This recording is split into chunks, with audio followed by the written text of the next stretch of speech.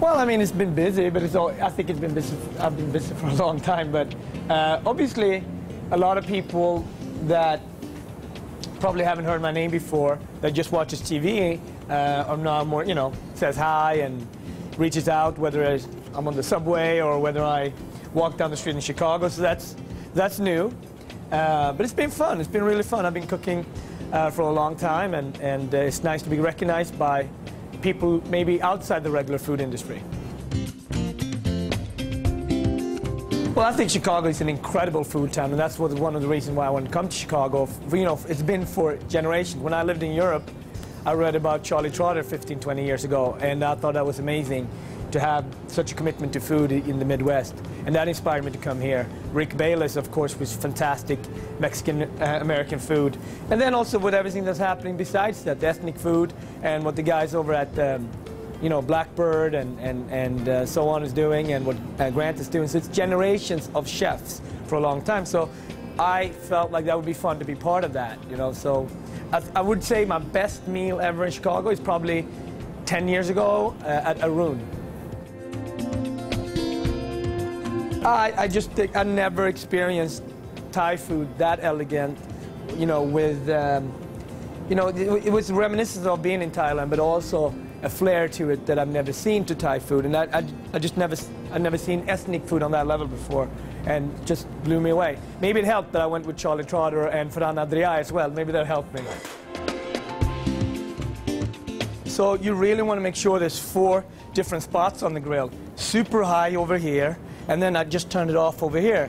Why do I do that? Well, it really allows me to go in any direction, right? I can start something off here, and I can slowly move it over to the slow side. It's just not all about the power. I would recommend first get the grill really, really hot, then season it a little bit, and then you turn the side of it off, so you can let the meat or the fish rest over here and start it off over here, right?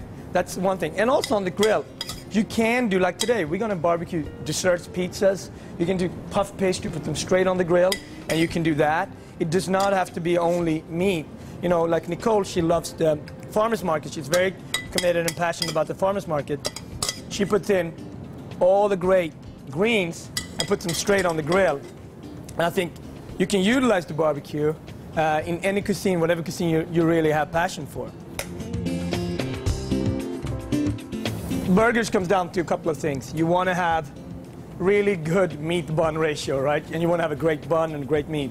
So we start with the beef that we use. We call it a 70-30 blend. So it means a 30% fat, 70% beef meat. That's a lot of fat. Yeah, but that's the only way for it to stay juicy, And also, so the other way to compensate on that is that we don't make the burgers too big, right? And we go to a lot of different options. You can have a turkey burger one day. We always have a special. That could be a lamb burger. We always have a chicken burger. We always have a fish burger. Second thing is the vegetable that we put on in it. Same vegetables that we buy here.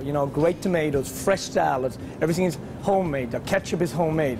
Third is the bun, potato bun. It's a wonderful potato bun, which will make that burger so good.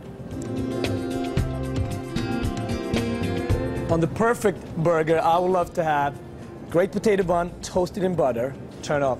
Then maybe a nice green fried tomato.